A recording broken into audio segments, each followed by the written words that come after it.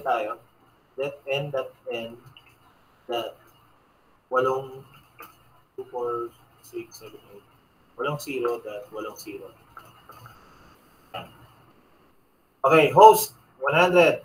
Ano ang pinakamalapit sa 100? 2 raised to what?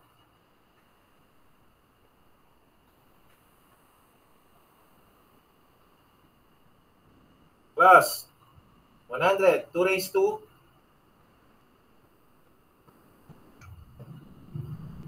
Naku, lobat na. Ano pinakamalapit sa 100? 2 raised to? Gamitin mo dire. 7. 7. 2 raised to 7. Ngayon, ano tong 7 na to? Host bits or borrowed bits? Host bit. Very good. O, di magbilang tayo ng 7. 1, 2, 3, 4, 5. So, meaning, ito, dapat 1 yan. Tama? Ito lang yung 7. Intindihan? Uy! Intindihan? Ito yung 7 na host bits. Okay? Ito yung 7 host bits. Ngayon, ito, magiging 1 na to kasi yung pang 8 yan. And then, the rest of this will be also 1. Magiging 1 na rin to. Kasi, ito lang yung requirements mo. 100 host. Ito yon yung 2 raised to 7. Then, the rest, hanggang dito, magiging 1 na lahat yan. Naintindihan ba? Yes po. Okay, next. We need to get the new subnet mask. So what is the new subnet mask? Convert. Convert to. So that is 255. 255 that. Okay. 5-1. Anong value niyan? 5-1. Uy. 5-1. 5-1. 8 pala. 8-1. 255. That, isang borrowed bit. 128. So that is not the new subnet mask. Naintindihan? Class. Claro. Loading. Okay. So okay na, nakuha na natin. Ngayon, kailangan natin ng interval para sa table. So how do we get the interval? So since class B pa rin yan, 256 na 256 pa rin yan, minus the new subnet mask. Ang new subnet mask natin is ito, di ba? Ngayon, may another rules na naman tayo rito. Another rules. Okay, this will be the rules. Listen. Kapag yung borrowed bits is,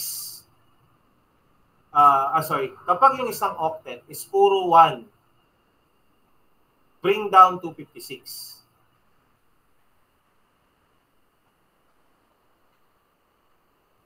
ba? Dali lang, wait lang. Yes, bring down 256. Naintindihan? Kapag yung borrowed bits is puro 1, okay, hindi kagaya nito. Ito may 1 tapos 0. Ito puro talaga 1 eh. Okay, pag puro 1, bring down 256. So the answer here is 256. That. Okay, what is the value of this? This is 128. Okay, so what is the answer? 0 dot 256 minus 128. 0.128. Tama? 256 minus 128 is 128. So that is now the given. So our first network address is 0.128. Second network address is 128 plus 128. So that will become 1.0. Tama? Kasi wala naman tayong 255. Okay, so ibig sabihin, pag 128, nag-add ka ulit ng 128, magiging 1.0. Parang ano yan? 1 o'clock and 30 minutes plus 30 minutes is 2 o'clock. Diba? So parang ganito rin yan. Pag nag-add ka ng 128 sa 128, that becomes 1.0. Pag nag-add ka ulit ng 128 sa 1.0, that becomes 1.128. So yung 4, obviously that is 2.0. Nagets? Okay, so let's go now to broadcast address and first host and last host. So the first host, ano ba kinukuha natin? Second. So dito na tayo kay second. So ang first host nito will become 1.1. Broadcast address of the second subnet. 1.128 minus 1.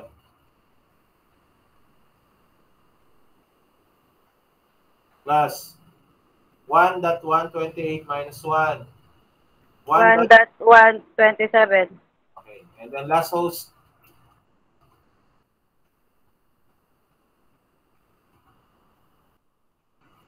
Okay. So yun yung answer. So the answer, what is the host range of the second subnet? So that is equivalent to 1.1 up to 1.126. And that's it. We finish the answer for this.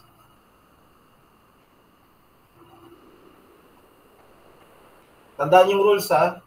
Kapag yung isang octet, puro 1 ang borrowed bits, you bring down 256. Kapag yung isang octet, puro 0, you bring down 256 also.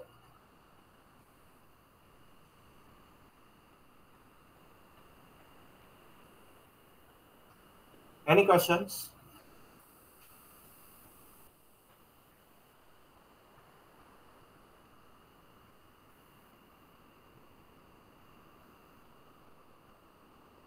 Questions?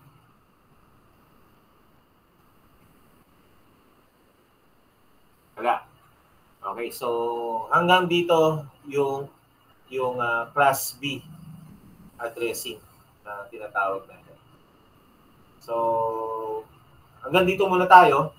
Okay, class B. Yung class A, ituturo natin next meeting. Pero almost the same lang nito, yung class A. Ang pinagkaiba lang ng class A, yung N mo rito magiging H na yan. And then yung 256 mo magiging 3 na. 256, 256 na 256 minus yung new subnet mask. Okay? So for now, hanggang dyan muna tayo. Okay? So after this class, I'm going to post our activities and quizzes for class B. Okay? Yes, sir. Copy.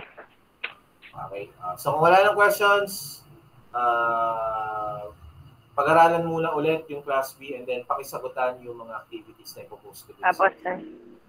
Okay? Thank you so much for attending our class.